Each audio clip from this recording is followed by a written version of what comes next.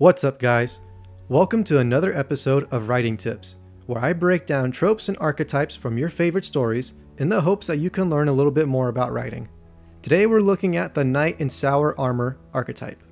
So, you have a character who's a knight in shining armor, right?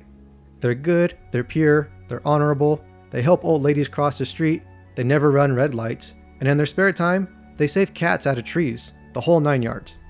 These knights in shining armor are idealists who believe in truth and justice, and they devote their lives to fighting the good fight in the world.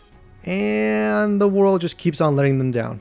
For these guys, being good sucks. But rather than give up on their beliefs, these characters will replace their shiny suit of armor with a full plate of pure cynicism. These characters realize that they live in a dark, cruel, and brutal world.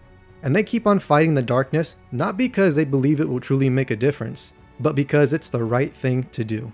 It's easy to love people when they treat you well, but you really have to be a good person to acknowledge that human beings are trash and you still want to protect them anyways. The knight in sour armor's philosophy is that just because the world sucks, that doesn't mean you have to make it worse.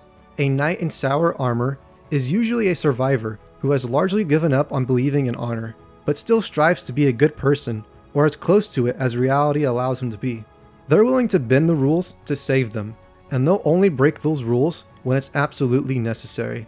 A knight in sour armor often has their own personal set of rules, a code that's trimmed down to the principles that really matter in order to minimize conflicts and distractions.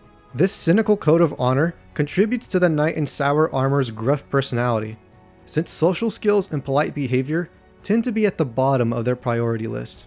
Generally, knights in sour armor come in two flavors of origin. Number 1. A wide-eyed idealist who has come to accept that the world sucks, but they still find something meaningful in their former ideals that they want to hold on to. Or number 2. They're just natural-born pessimists who have nevertheless devoted themselves to a code of honor or fair play.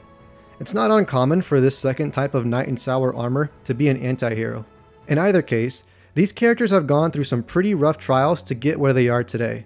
They come from backgrounds that are saturated with pain, and that's why they've been molded into the skeptic that they are now. Regardless of which flavor they are, the knight in sour armor is a former knight in shining armor who now has a jaded perspective of the world. Let's take a look at just a couple of examples of the knight in sour armor archetype.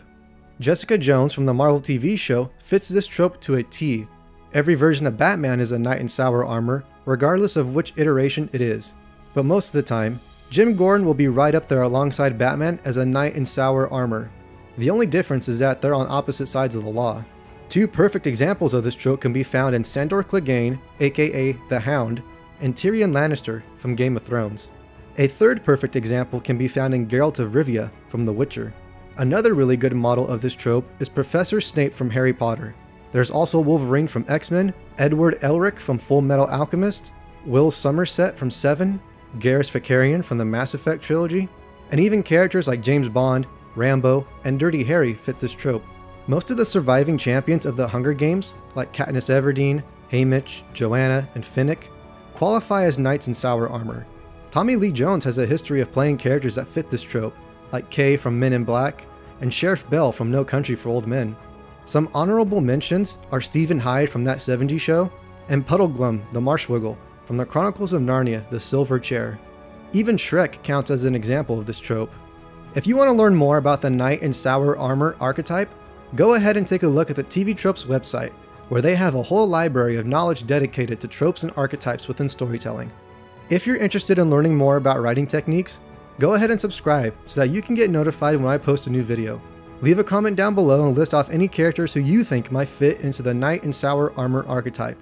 Don't forget to like this video, and I will catch you guys next time.